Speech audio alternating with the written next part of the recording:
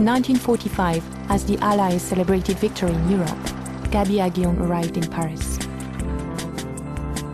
In the country of freedom and elegance, the women were not as free and elegant as she had imagined. A lot of things did not exist in France. Everything was yet to be invented, and this thrilled me, said Gaby. She attended philosophy lectures at the Sorbonne, studied political science, and mingled in the cafes of Saint-Germain-des-Prés. Like many other women of the time, Gaby wanted to lead an active life rather than live in the shadow of her husband. She sought to break the mold of her mother's generation. These young women were celebrating their youth, using their intelligence, and embracing their femininity like never before.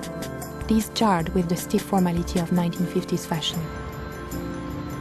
So in 1952, Gaby Aguillon created her first collection.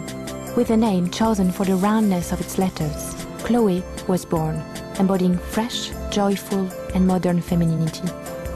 Gaby read the mood in Paris perfectly, using it to refine her signature style and reveal her wit, taste, and vision. She created well-made clothes for a young clientele who led active lives. After years of wartime oppression, women immediately embraced the freshness and accessibility of the beautifully made, body-conscious pieces that were Gaby's signature. She defined the prêt-à-porter de luxe. She emphasized the difference between Chloe and haute couture presentations by hosting her own shows in her favorite cafes, inviting the press over breakfast. With the collaboration of innovative talents, she made simple short dresses, slip-on coats, blouses, culottes, wide trousers, and smart all-in-ones. These clothes were designed to instill a sense of joyful independence with the busy life of the modern woman in mind.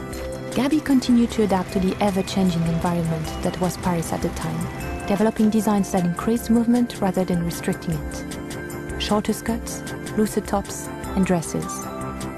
This has continued with Chloe's innovative designers, up to the present day with Claire Wade-Keller, who keeps the spirit of the brand alive.